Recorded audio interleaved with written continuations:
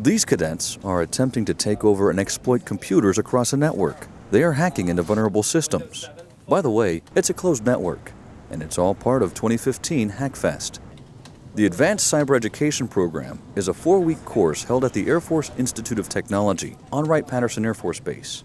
Here, Academy and Reserve Officer Training Corps cadets learn the discipline of cybersecurity, where they'll develop skills such as attacking and defending networks and how to reverse engineer software. Coming to the program, it's pretty amazing what skilled hackers are able to do to our infrastructure and system. And if they're malicious hackers, they can do serious damage, which is why programs like this are so important.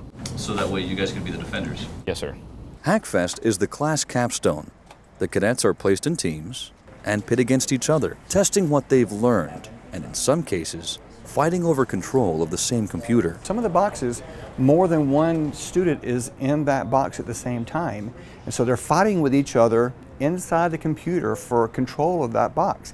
It's the closest thing we have to cyber warfare or hand-to-hand cyber combat in our environment. And while there is an opportunity to earn points and get noticed on the scoreboard, the main goal is for them to get the cyber education. That's the real purpose of this course. It's to get them at the basic understanding of what is cyberspace, why are we here, what are we talking about, and to leverage that capability into the future. From Wright-Patterson Air Force Base, I'm James Truitt.